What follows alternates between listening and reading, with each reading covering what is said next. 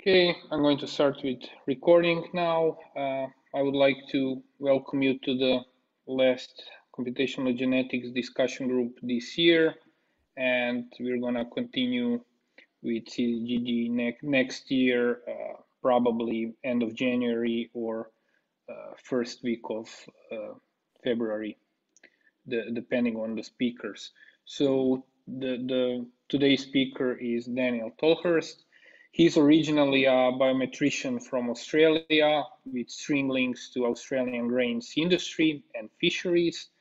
And now he's a PhD student in quantitative genetics and genomics at the Roslin Institute within the Highlander Lab. And his primary interest is in developing the efficient linear mixed models for plant breeding applications. So with this, Daniel, floor is yours. Thank you, Ivan. And I recall some of it. And thank you for the introduction. That's probably some of the stuff I wrote on the website a couple of years ago now. I was just trying to remember when I actually wrote that. But yes, originally from Australia and now here at Roslin for the last 2 years in my PhD. And essentially the work that I'll be sharing or presenting today will be part of that PhD. And so today I'll be talking about genomic prediction into future growing environments using known and unknown environmental covariates. I'll sort of elaborate exactly what that means in a moment, but we're down sort of in the field of crop farming, improving world food security and that sort of thing. And it's all about, how are we going to be able to do that in an ever-changing climate, ever-changing environments when we're growing our crops. So maybe if I can work out how to go to the next slide, that would be good. I'd just like to start off, before I even begin the presentation, with just some acknowledgements and some thank you to Bayer Crop Science and the Highlander Lab. This work is a joint collaboration between those two groups.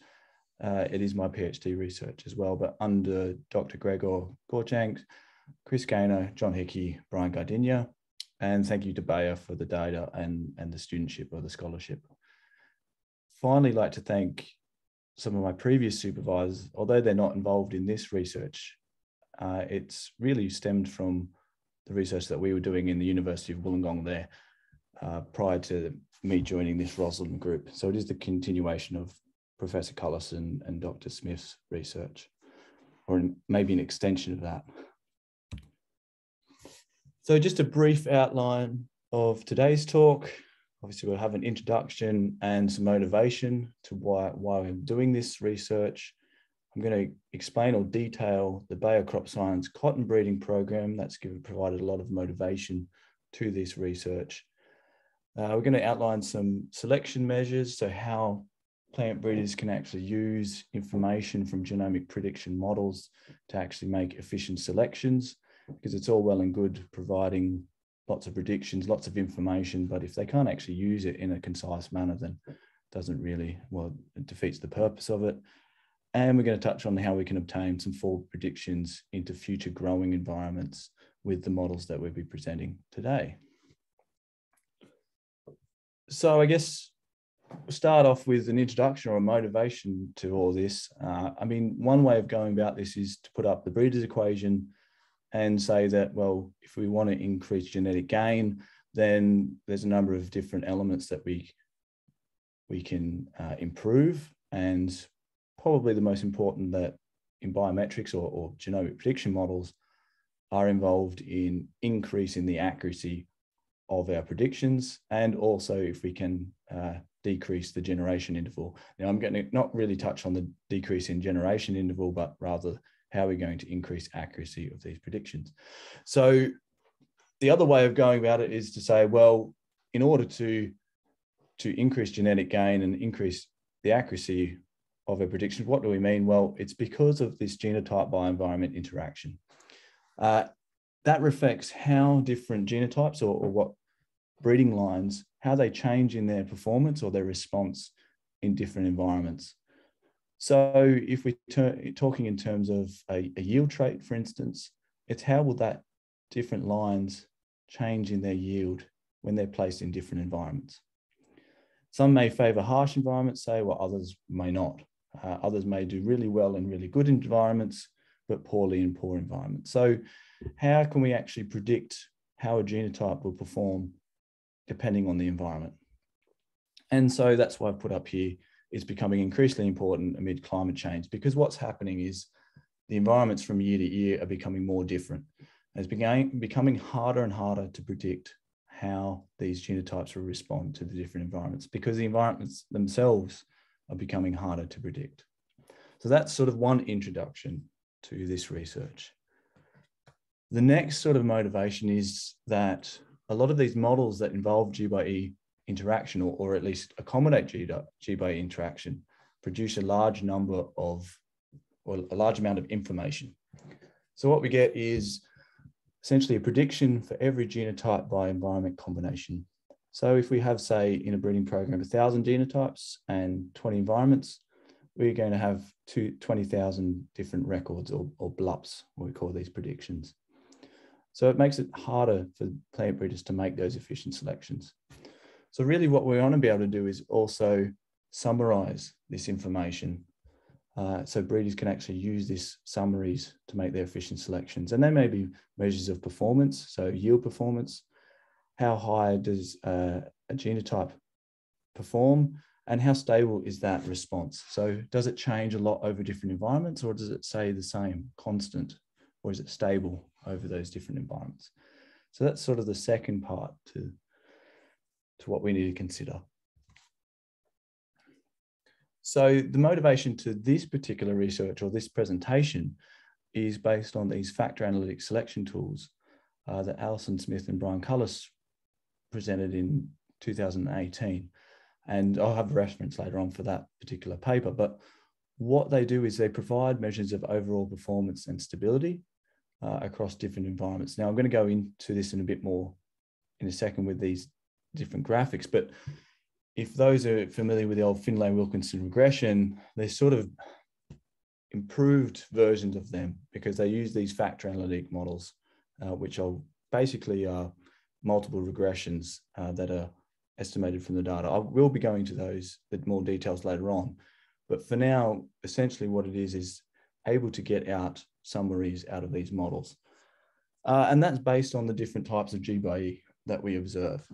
So if we just have a look at the plots here, on the y-axis, we're just going to think of it as the predicted trait value. So it may be yield, for instance.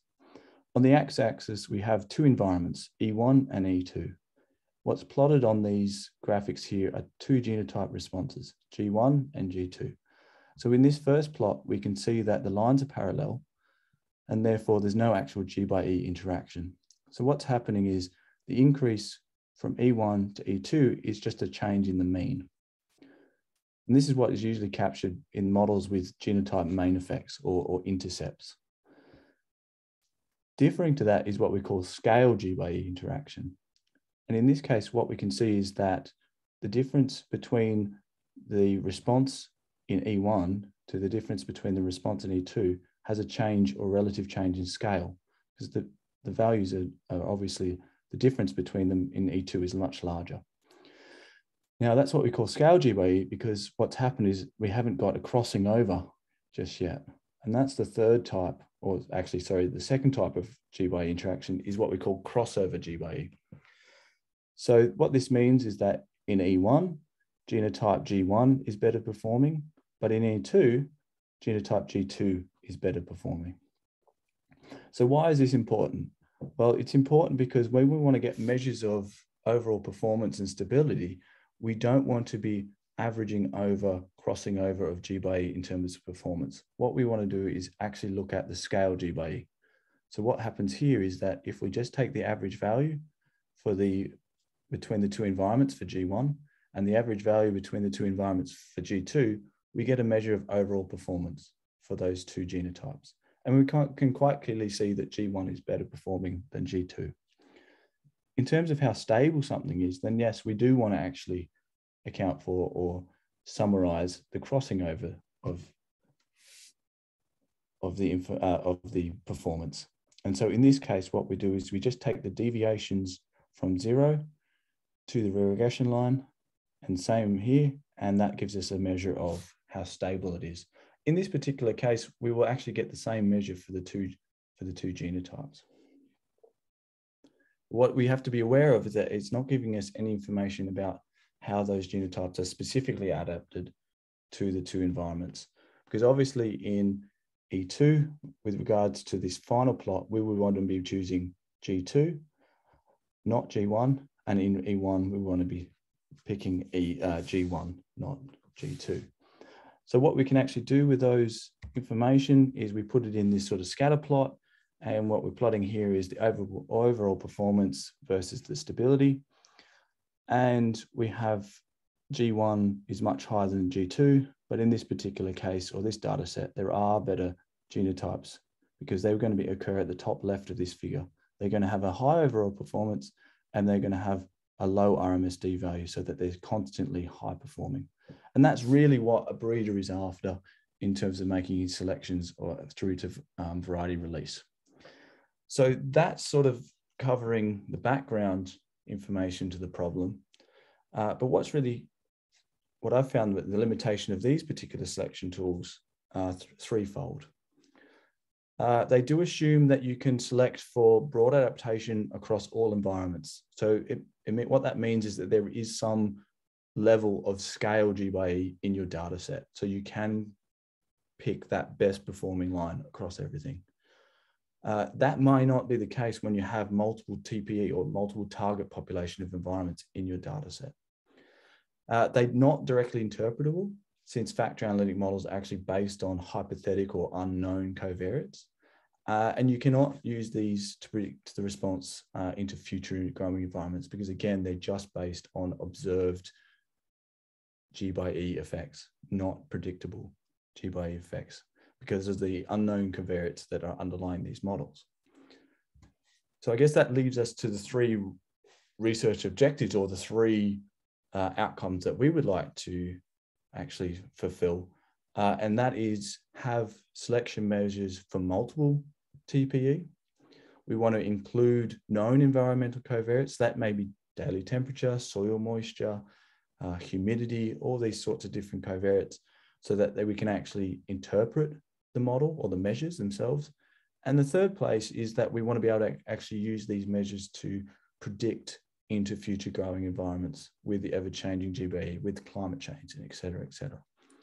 And what we're going to do with this is actually apply it to a Bayer crop science cotton breeding program. So with that in mind, we'll just kick off with some brief details of the cotton breeding program. Nothing too strenuous here, just that it does follow a typical 8-year cycle from initial crossing to variety release. And what happens within that 8 years is multiple stages. And what we're really interested in this research, or when we're talking about sort of genomic prediction, is the stages of field evaluation where there's actual formal trials being grown in the field. And each of those trials have a number of plots, and those plots contain different lines or genotypes in them. Now, if we were to have 5 stages of field evaluation, which I've got here in this little graphic here, and the reason why I've started with 2018 is actually because that's the data set that I'll be looking at in a moment. But essentially, if I want to look at the 2018 set of lines, I've got stage 1, stage 2, stage 3, stage 4s, and stage 5s. And what's happened is in stage 5 in 2018, they actually originated from 2014. What's going on here through the green lines is that there's been some selection pressure applied, and they're selecting individuals to progress through based on several traits of interest. The trait of primary interest in cotton is seed cotton yield, and that's what I'll be focusing on in this talk. But what also going to happen is that genotypes may not actually be progressed, but they may actually be retained for a following year, and then they may progress. So that's what the red lines across occur. And that's something that does happen in plant breeding programs. The amount of lines that get retained is based on essentially how conservative the program is.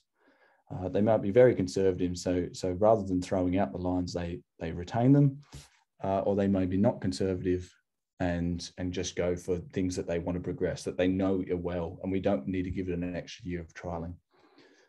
What also is happening here is that the number of genotypes as you go down the page will decrease simply because you're making those selections, but the number of environments in which the genotypes are being tested will increase. And so it's sort of the inversely proportional sort of thing that's going on here. So essentially, when you get to the latter stages, you are testing your genotypes in a large amount, a range of different environments.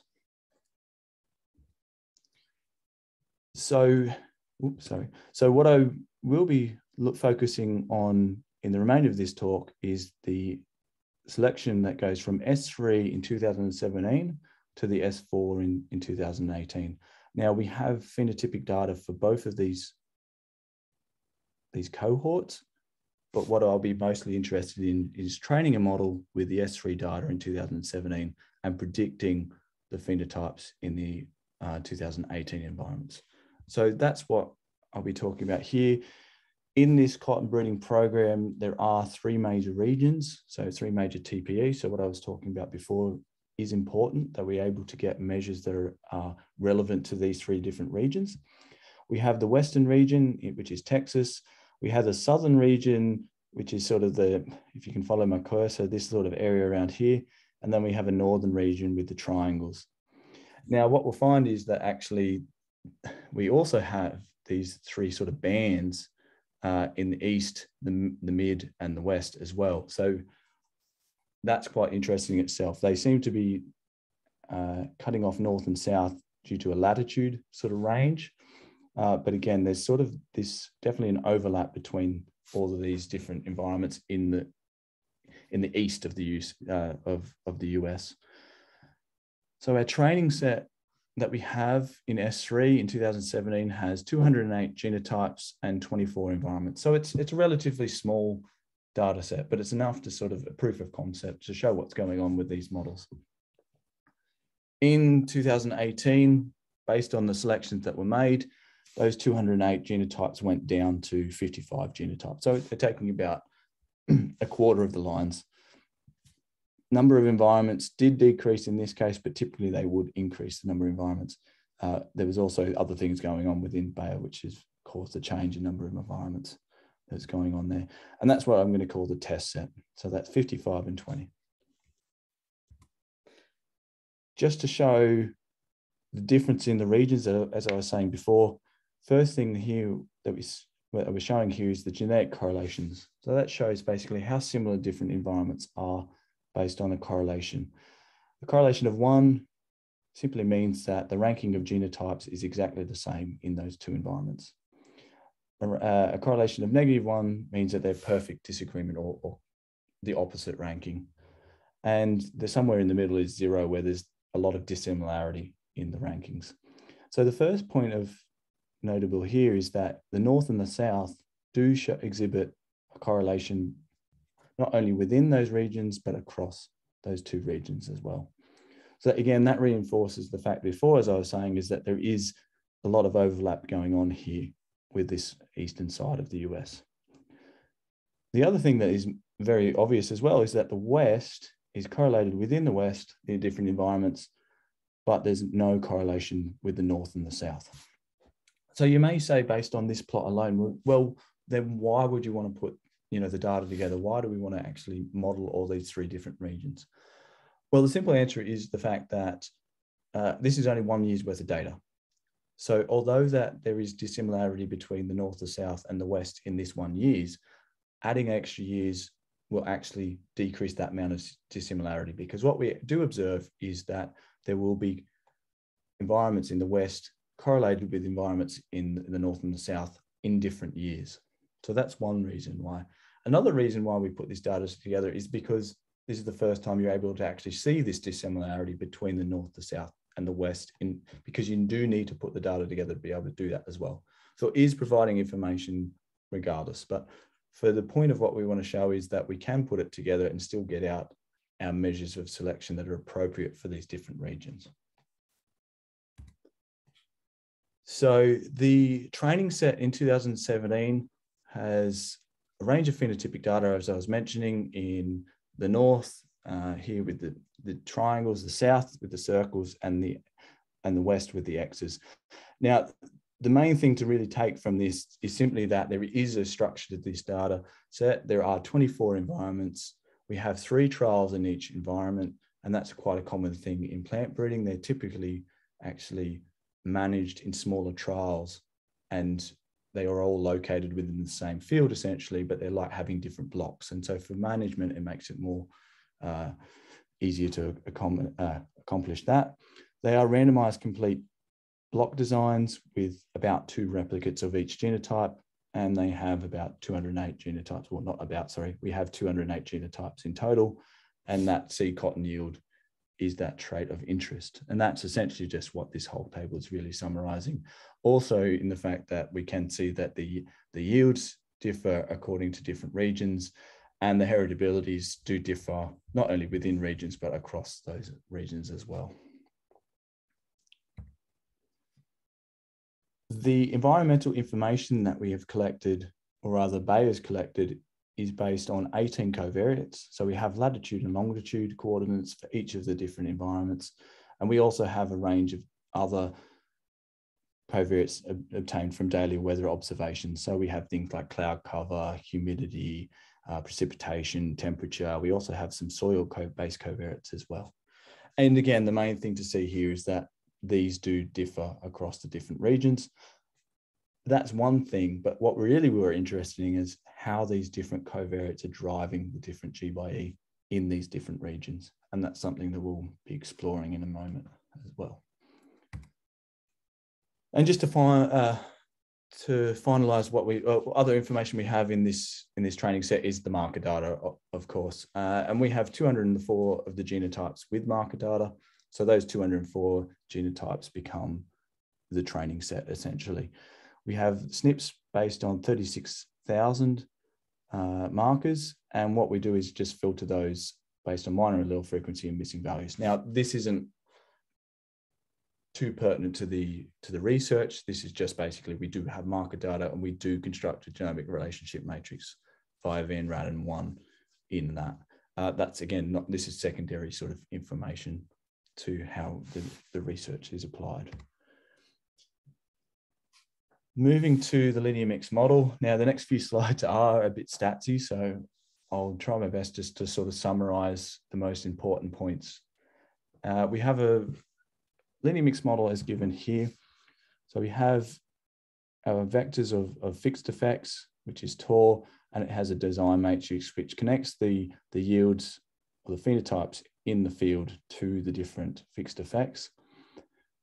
The typical fixed effects that we're going to be fitting is the overall mean and means for every environment as well as fixed. The U here is our genetic effects or our random genotype by environment effects, and that again has a design matrix there.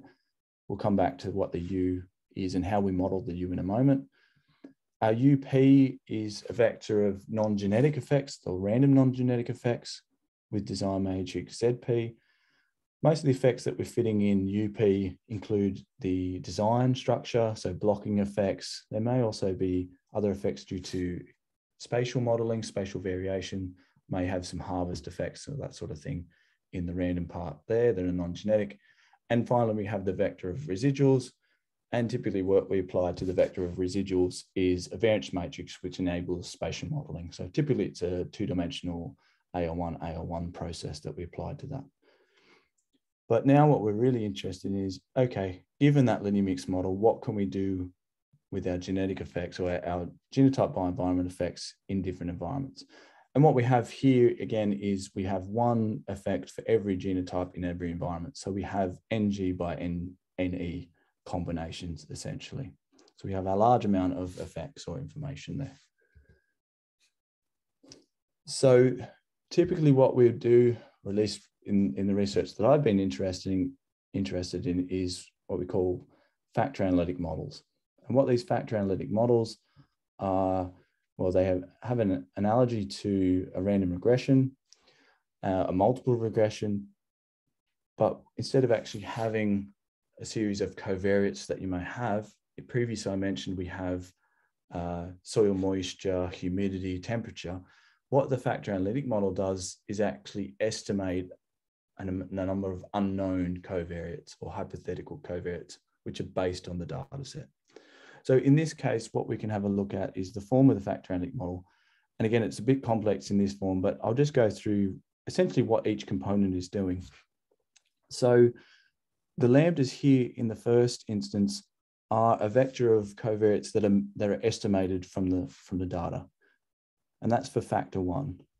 What the F's then are a vector of slopes. So if you're thinking of that random regression, we have the lambdas would be on the x-axis and the F's would be the slopes of the different regression lines. And essentially what we do is we have each of those combinations for a number of different factors, factor 2 all the way up to factor k. And so the more factors that we fit, essentially the more amount of variance that we're explaining with that. On top of that, what we have is also a lack of fit effect or residuals or genetic residuals, which are not a part of the regression, but rather they're separate components. And again, I'll go through what this sort of means in sort of the graphical sense as well.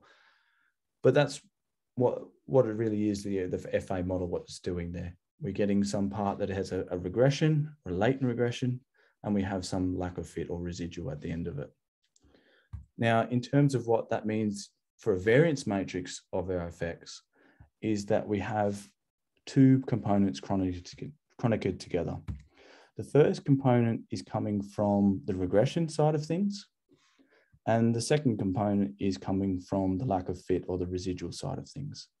And so what this matrix here is, it's a parsimonious approximation or rather alternative to a fully unstructured matrix.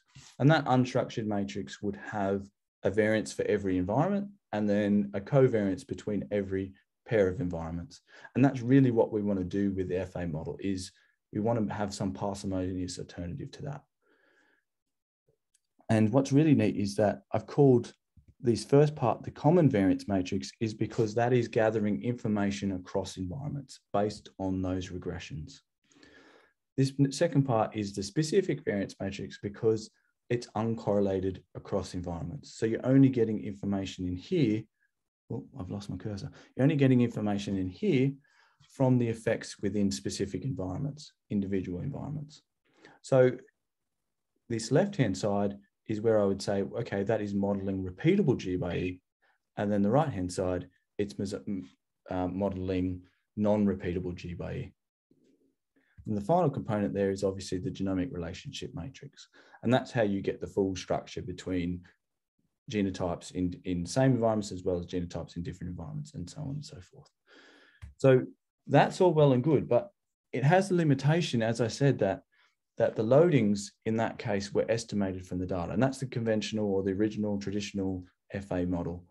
What we really want to be able to do is, well, how can we get information into this model based on the environmental covariates that are measured, based on those temperatures, based on those humidities, based on that soil moisture. And the way that we do that is that we re-specify the loadings matrix in two components. The left-hand component is based on the known environmental covariates. So that is information coming from temperature, moisture, humidity.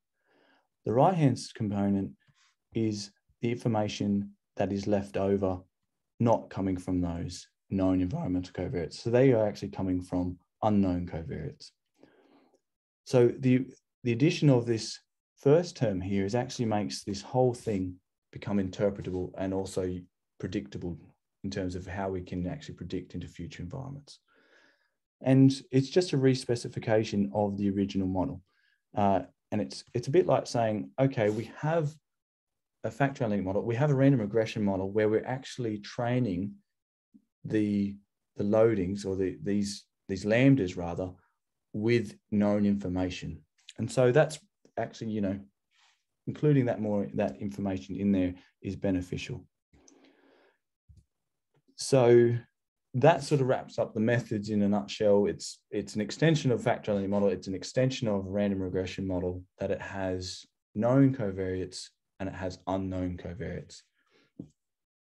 And one of the main things here that we've got is actually that we enable these two components to be orthogonal to each other.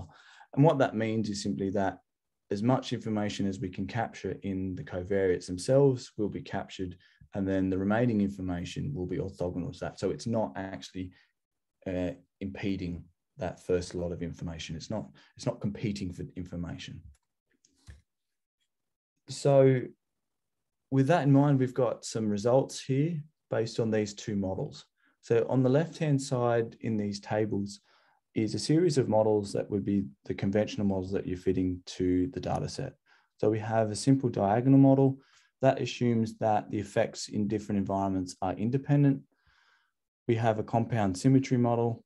That is quite I would say, a popular method among plant breeding programs because it gives you a main effect overall, and breeders like to interpret that. But as I mentioned before, that compound symmetry model in the main effect does not actually capture G by E. We also have a random regression model. So that's just a simple random regression model on the covariates themselves. So it doesn't have unknown covariates in the model, just known covariates. And the FA series of FAs, and that is based on the unknown covariates as well. So what we could see here is when we fit factor analytic models, we do increase the number of factors until we have a point in which the amount of variance explained is desirable. So the first factor analytic model fits about 43%, followed by 60%, followed by 70%, 75.2, and then 79. And you can obviously keep going, but you have to stop at a point that you are essentially comfortable or confident that you're not actually capturing noise in that model. So if you were to fit all 100%, then you would definitely be capturing noise. You're not actually benefiting from the latent regression. And in this case, we stopped at 75%, so an FA4. The right-hand side here is the new integrated factor analytic model. So this includes both known and unknown covariates. So what you can see here is that the 1-1 means that we're fitting one factor to the known portion and one factor to the unknown portion. And then 2-1, well, we're fitting two factors to the unknown portion and one factor to the known portion. The unknown portion. And again, you keep doing that until you stop at a position where you're happy with the amount of variance which is being explained. And again, in this point, we stop at about 75%. The other measure here explains how much of the variance is being explained by the known covariates. So how much are we benefiting from having those temperatures, moistures, humidity measures in the model? And so again, we can see here that we continue to increase to a point where we've stopped at about 35%, after which we're not getting we're not drawing any more information out of those covariates. So that's sort of the stopping point that's going on there. Okay, so now once we've fitted these models, well, what do we do with them? Okay, and now what we can do is get those selection measures from these different models. So the first one that we get here are measures of overall performance and stability based on a conventional factor analytic model. In that, it was 75% variance explained. So if I go back, we're talking about summarizing the information from this model here. So on the x-axis here, we have those loadings or those lambdas that I was talking about before. These lines here are the regression lines. So those are the Fs. And those regression lines are for two genotypes, G1 and G5. And then on the y-axis there is that we have the blops or the predicted effects. What we can see is a regression line and the different deviations around that regression line. So those different deviations coming from the regression line are based on the higher order factors. So this is just factor 1 that we're showing here. We also have factor 2, factor 3, and factor 4 behind that. And so those different factors are causing the deviations that are going on there. So if we recall back to the start of the presentation, I mentioned about what we do want to do is we want to summarize scale G by E when we're getting measures of overall performance. And that's because the regression lines don't intersect. So as we can see here, those two regression lines never intersect. And that will be the same for any pair of genotypes in the 208 in the data set. So that means that we can get a measure of overall performance here. And what we've just taken is the average value of the regression line at the average lambda value. So that's why we get those two, G1 there and G5. So if I go on to the right-hand slide, which is the scatter plot of the overall performance, we can see that the G1 here matches exactly across there, and the G5 here matches exactly across there.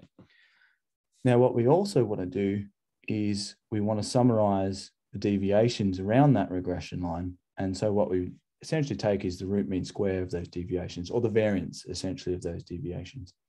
And that's why G1 is off to the right more than G5 is, because you can see the deviations around this regression line are much smaller than the deviations around that regression line. And that's also a bit of an analogy to the Finlay-Wilkins regression, or at least the Schuckler type stability variance from those original models, or those joint regression models.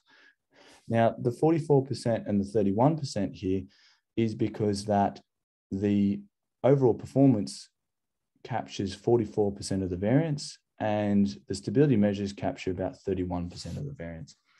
So what this is telling me is that when we're making these selections based on the conventional factor analytic model, is that the amount of broad adaptation, or rather the amount of variance in the measures for broad adaptation is not all that much more than the amount of variance in the measures for specific adaptation. So that is OP and RMSD. But what we'd really like to do is, okay, that's fine for all different, the 3 TPEs, but how can we make this better in terms of just the individual TPEs? And that's what we do with our new model, or rather, before I even get there, we have to remember what the 3 objectives, TPEs, which I mentioned. We want to make sure they're directly interpretable, and we want to obtain forward predictions. So the first case is, how do we get the measures for multiple TPE? And we do that based on the regressions for each of the different regions or TPEs separately. So we do a nice little rotation of those. And what that means is, in the north, we now have the amount of information, or rather the amount of variance in selecting for broad adaptation has jumped up to 77%. So it's no longer at 44%, but rather that's because the amount of scale GBE in the north alone is much higher than the amount of scale GBE in all of the regions. And that makes sense, because within that region, you do expect more scale than crossover GBE. And so we can do that for the south as well. And so it's jumped up to 57% in the OP. And we can also do that for the west, which has jumped up to 66%. Now, the important part also is that if we have a look at G1 and G2 in the north, we can clearly see that G1 is, well, we think it's a bit better in terms of its performance because it is higher up. In the south, they are sitting bang on each other. So in the south, So in the south, you would choose either one of those two. But in the north, you would choose G1 over G2. Now that's important because if I go back to the original one, when we're looking at the measures over all regions, we see that G1 is off to the right. So we're saying it's unstable, but really it's because it's doing well in certain regions. And that information isn't being depicted here rather than just sort of summarizing and saying it's unstable, but it is because it's doing really well in particular regions. So again, if I now say, what about the West then? Well, I can clearly see G1 is the most favorable genotype in the West by a long shot. So again, we didn't see that from that initial plot of all regions until we actually disentangled the different regions. So that's really important. And also there are different ranking changes going on in each of these different regions, which are getting masked by that overall performance for across regions. So that covers our first objective, okay? That we got measures for multiple TPE. Our second objective is, okay, how can we use these now to interpret the measures? And because we have environmental covariates in our model, then we can actually start getting some interpretation from these.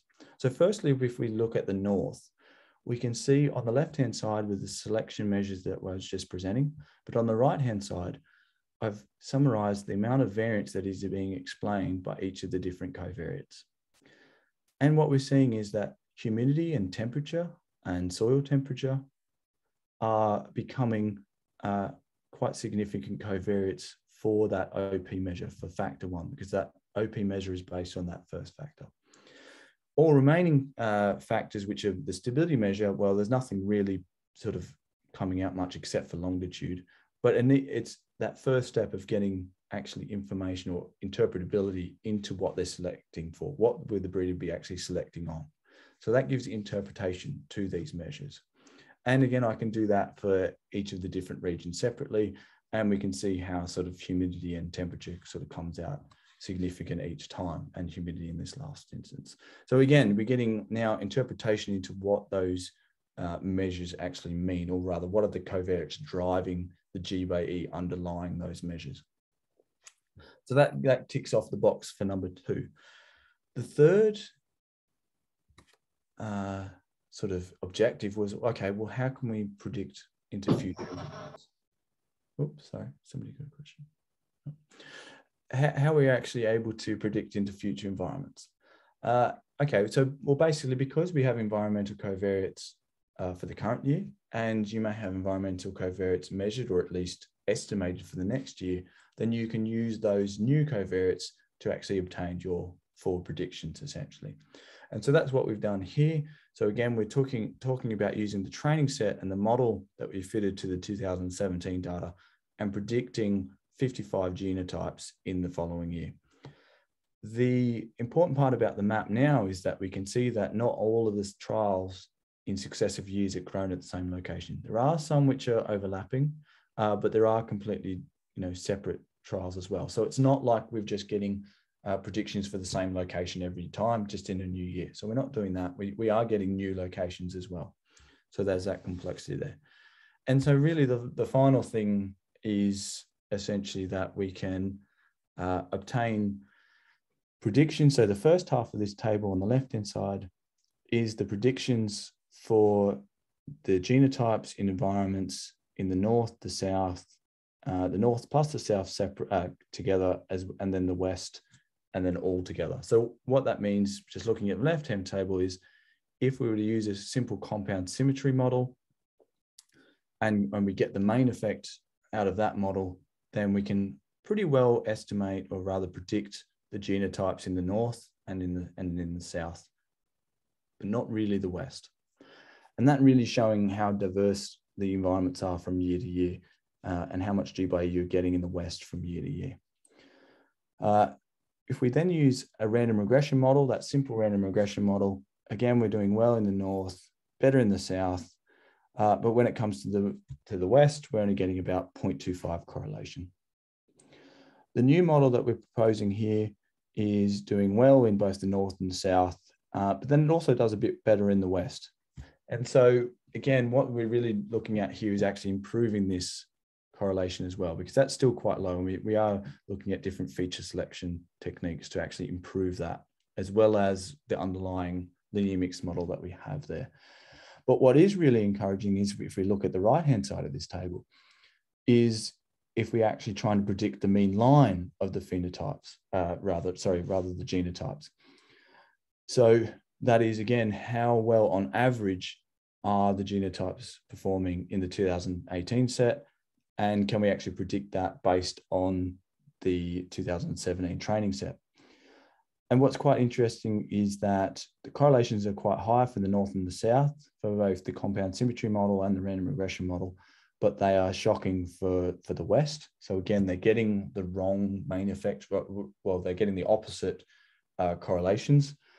But our model's done really well in the north and the south. And then in the west, we've got an improvement of by 0.8. So we are able to actually predict the main effect, or the mean line, in that western region quite well. So that does give obviously some confidence in what's going on here. But ultimately what we are, again, as I mentioned, focusing on is improving this to above 0.5 and so on. Most things here will be related to, the size of the training set. We only have 1 year's worth of data in this particular training set. So typically we would include multiple years, more genotypes, you would have much larger, more appropriate training set. But again, it was quite good to see, even with such a small data set, that it was doing quite well with that. And that brings me basically to the end of the presentation. So conclusion, it's a good example how we can leverage environmental covariate information, but it's also a good example how we can leverage known and unknown covariates, essentially, and how we can actually estimate some of those covariates from the data, and how we can actually use that for selection. We have that model which has an appropriate model for experimental design, non-genetic variation. I didn't really speak about it, but it is a single step model. So it has all the information in one go. So we're not losing or being inefficient in any manner there. We're also getting that interpretable model for G by E, and that we can use that to predict genotypes into future environments. And the preprint there is also available. It's been submitted to TAG, so it's currently under review. And we have a couple of references there, but I'll leave it on the final slide. And I'm happy to take any questions in the last 10 minutes or so. Perfect. Thank you, Daniel, for a very nice talk. We already had some questions from Leticia in chat. You may open the chat just to see yourself, but basically, Leticia would like to know, how do you decide what's the good number of factors in your factor analytic model? No worries. So and then just to read, after that there are comments from Tiago and Gregor about which criterion you're using. So please comment on that. No worries. Yeah. So how do you decide when to stop? Yep. Okay, that's fine. And then Tiago said it's using BIC. Okay, and that was at least for no. He uses both Pearson and prop. Yes. So I think Gregor has really answered it there. It's basically, and I sort of, the people in the Highlander lab will know when I speak about these models before, is that essentially at the moment there's no real hard rule, or, rule of thumb that you can use to when you're stopping and these things. Mostly it actually comes from experience in knowing the data set and how much of the variation you can explain based on those latent regressions. The AIC and BIC, well, the AIC tends to overfit and the BIC tends to underfit. So they're likelihood-based measures with, obviously a penalty in there. The variance proportion accounted for, you can, like I said, you can keep going higher order and sort of gain more variance. But if I was to plot the values of the variance accounted for, I would actually get steep rises, and eventually they would plateau off. So you would be increasing the orders of factors, but not gaining much in the number of amount of variance explained. So essentially what I wanted to do was choose the model at a sufficient amount of variance explained before it hits that plateau. And that is essentially using all three measures. So yeah, there's no, like I said, there's not really a hard and fast rule at the moment. But I believe well, I'm not actually sure, but I thought maybe my previous group in Australia might have been working on that. But then again, I'm not sure.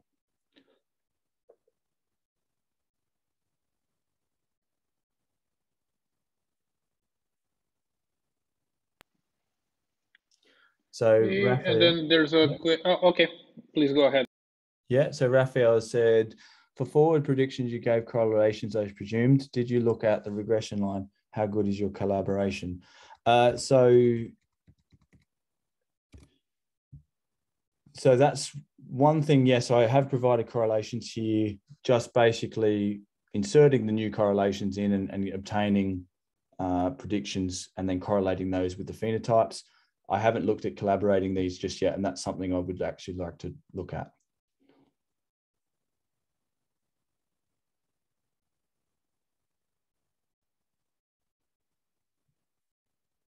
So that's it. So I haven't looking at a validation set just yet.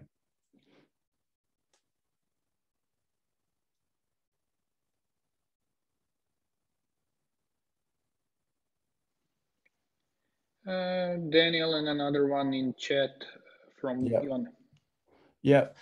Okay, so the difference between phenotypes and the average mean prediction, well, all of these correlations are based on the phenotypes that we have in 2018.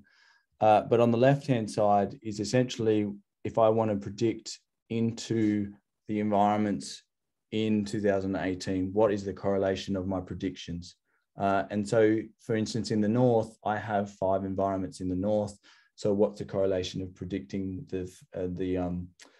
using the model into each of those 5 environments separately?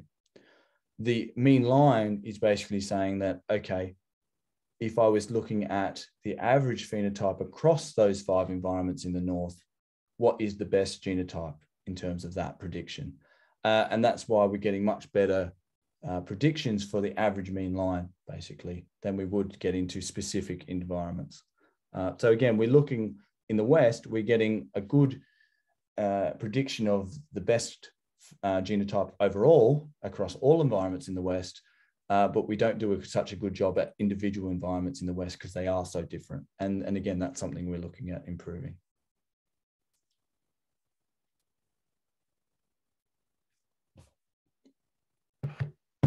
Okay, we still have some few minutes for some questions, so please go ahead, either type in chat.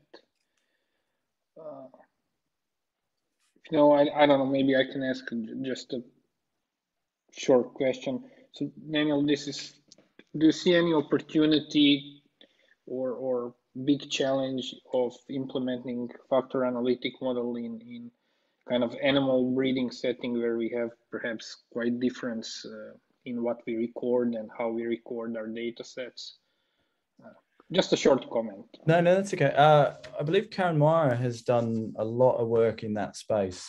And so probably wouldn't do her justice if I try to explain exactly the nuances with animal breeding, but I'm sure any of Karen Meyer's papers on the area would show how you can handle it. And basically you can. It's just, yes, it is a different data structure, but you're essentially just modeling the genetic effects. The FA model, in this sense, it sits within the Lineamics model. So yes, we can handle design effects and spatial and all the rest of it. But the FA model that is, modeling different genetic effects is what you're after in animal settings. So again, any of Karen Meyer's references for animal breeding would be the way to go. Cool. Thank you. And if you open chat, please, another comment from Tiago here. Why you did not choose to look at the likelihood ratio test between nested models? Again, they seem tend to overfit these sorts of things. So again, it's just it has been done, it has been looked at, all those sorts of things.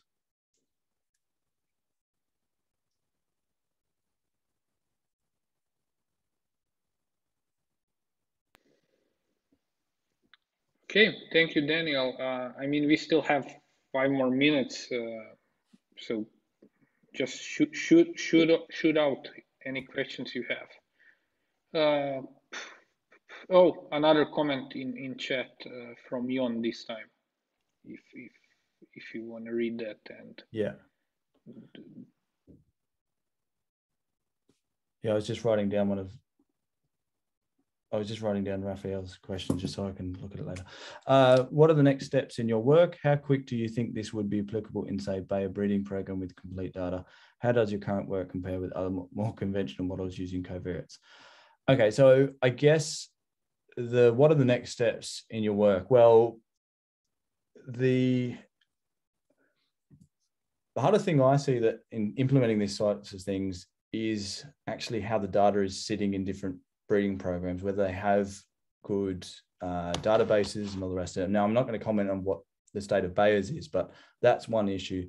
The next issue is actually being able to run these in real time, in actually being able to fit these models and get predictions and get summaries and all the rest of it in a time that actually enables the breeders to make their selections, before it's too late. Essentially, there are a quick turnaround between harvest and selection and planting and all the rest of it. So next steps are really, well, how can we make these more efficient? How can we actually implement these things in terms of a framework within a breeding program so they can do this routinely is one of the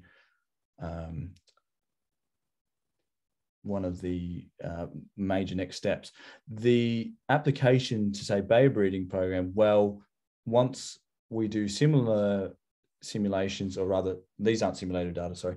Once we do similar forward predictions for larger data sets, more genotypes, and we're happy with that, Bayer will be implementing these sorts of models, or at least they're very keen on doing so if they can do that.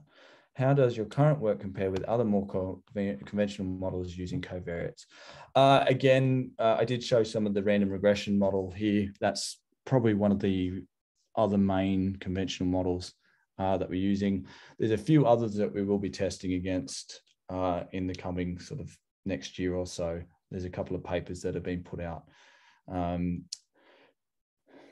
The reaction norm model from Yarkin's group, well, I think that this one will do quite well, much better than that, because basically they create the environmental relationship matrix based on the covariates, which is fine, but they don't have any feature selection in there. So all different covariates contribute to the same amount, whereas at least in ours, we do have that different variances associated with the different covariants. So again, that's sort of work on current research there of how it competes to other stuff.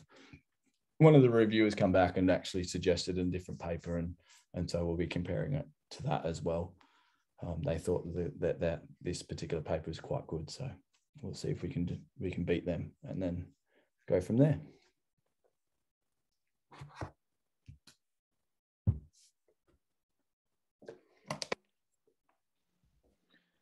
And thank you, Daniel, for a really nice talk. It was nice to have you as a last participant or speaker at TDGG for this year. And I would like to thank all the participants for being with us. I wish everybody happy holidays and successful new year. Yeah. Oh yeah, thank you for having me. Thank you for having me as the last presenter.